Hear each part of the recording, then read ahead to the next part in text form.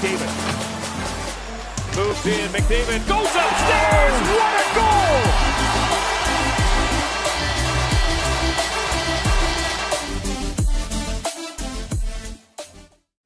Hey guys, how's it going? It's Etanyos here. Welcome to episode number 3 of this NHL 21 player creation series here on my channel. If you guys have missed any of the last episodes, go up into the top corner of the video right now. There will be a card with the playlist link so you can catch up on all the players that I've created so far that you can see on this list right here. And today we get into really part 1 of the 2020 drafted players. So I've got 5 more guys here. If you guys have missed any of those, again, go back and check them out. Also, if you are new to the channel, make sure you go down below, drop a like on the video. Also, subscribe if you're new. We're trying to hit that 1,000 subscriber goal by the end of 2020, and I know we can definitely hit it, so make sure you go and smash that like or subscribe button. Also, feel free to leave comments for players you'd like to see next, and don't forget to turn on notifications. But anyways, let's jump into this video.